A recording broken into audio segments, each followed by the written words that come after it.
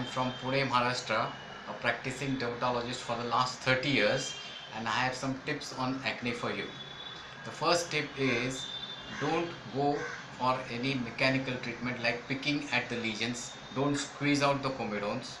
The second tip is don't over clean and over scrub your face.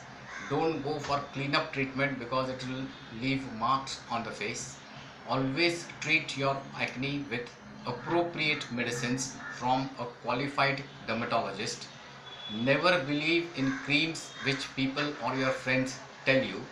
Do not believe in acne treatments which are homemade remedies like applying toothpaste or applying garlic.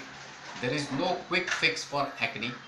The treatment of acne is very systematic and it is tailor made for each and every patient, and thus it is advisable to see a qualified dermatologist only for your acne and for your kind of face and your kind of pimples.